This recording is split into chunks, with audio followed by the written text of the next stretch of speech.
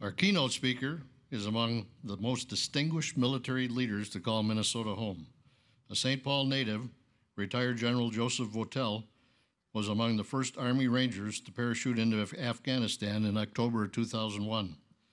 His accomplished career led him to multiple command assignments, including the four-star commander of 2 consecutive Unified Combatant Commands, U.S. Special Operations Command, overseeing all Special Operation Forces in the military, and U.S. Central Command, leading all U.S. service members in the Mideast. Please welcome our own General Joseph Votel.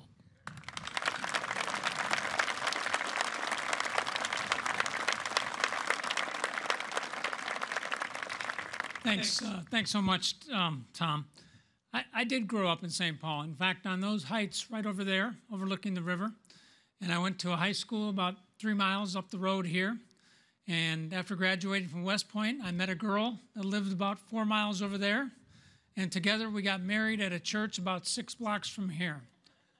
And I tell you all that to just tell you how proud I am to be standing here in front of you this morning with these distinguished Minnesotans and with all of you to recognize this very important commemoration of the 20th anniversary of 9/11.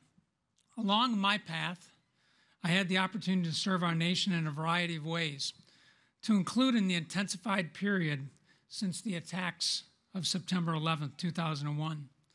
On that fateful day, I was serving as the commander of the Army's 75th Ranger Regiment, an elite, commando-like force of triple volunteers who represented the cutting edge of our national military response capability.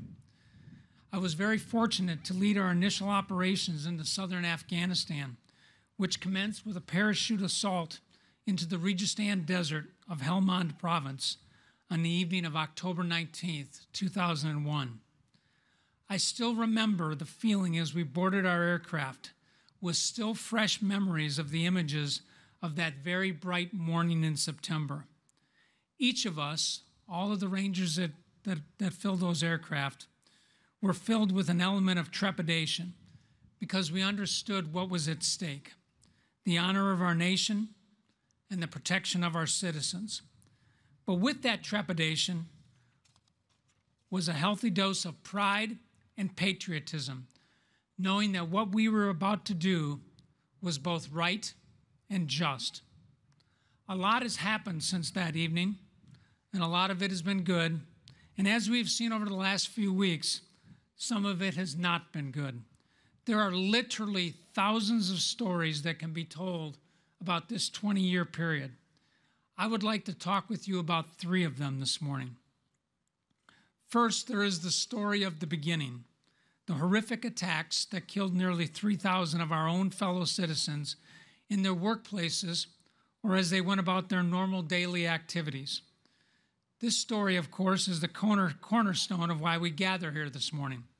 It is an important one to remember because it reminds us that despite the many blessings of our country, our citizens can be vulnerable in the most benign settings. It teaches us that we must always be vigilant and prepared to defend ourselves and our way of life. And it also reminds us that the world is an incredibly complex, dynamic, and small place. Things that happen in seemingly far-off locations can impact us here at home.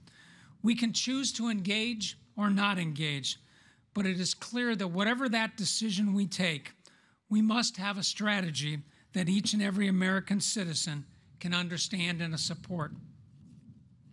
Second, there is the story at the end, punctuated by the sad events of the last several weeks in Afghanistan, which have played out once again in tragic images that we have all witnessed.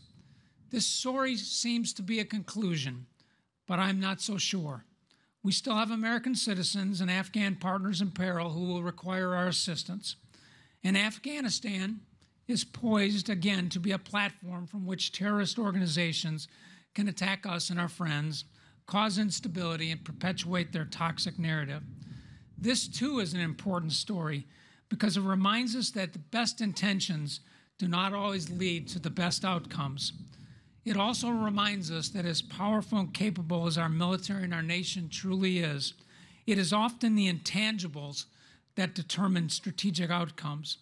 And it highlights to us that with power comes responsibility and the need to understand, to choose wisely, to persevere when necessary, and endure when it is appropriate. And it teaches us that in the complex world of 2021, winning will often have a different connotation than we may have applied in the past. But in between these two stories of the beginning and the end is a third story that I believe is the most important one. It is a story about those who stood up and played their role when the nation called. They fought back aboard hijacked aircraft. They willingly plunged into an inflamed Pentagon to rescue their comrades. They dug with their hands in the wreckage of the Twin Towers to recover their neighbors. They lined up to give blood in the hope that they could contribute to saving a life. They formed citizen cordons for firemen, police, and service members making their final lonely journey home, and then cared for their grieving families and helped raise their children. They greeted soldiers returning from long deployments. They deployed honorably and nobly in far-flung locations on multiple occasions. And in situation after situation, they stepped forward and did their duty, often at the cost of their lives. These are the in-between stories. And it is here where we learn about the heroism of a young Ben cop who willingly advances into enemy fire to protect his team, becoming mortally wounded in the process. It is here that we see the values of empathy, integrity, selflessness, and sacrifice for the common good that we all embrace here as Minnesotans and Midwesterners, and was so well exemplified by Tom Burnett. It is here that we see the better angels of ourself rising to the challenge that the moments present. And it is here that I hope you will spend most of your time when commemorating this solemn event. I think it is essential for Americans to appreciate this point, especially now against a cacophony of voices suggesting that these sacrifices may have been in vain. They have not been. Their service and sacrifice mattered then, and it matters now. We cannot allow the story of the beginning or the ending to overtake or diminish the stories in between. I think we must always view service and sacrifice in the context in which it is rendered. I'm proud to be a Minnesotan standing here among many Minnesotans, especially on this anniversary, as we hear more and more about the in-between stories of our friends and neighbors as they stood up and answered the nation's call. We have all learned a lot over the last 20 years, and undoubtedly we will learn more. As Americans, we always do, even if it takes us time to do so.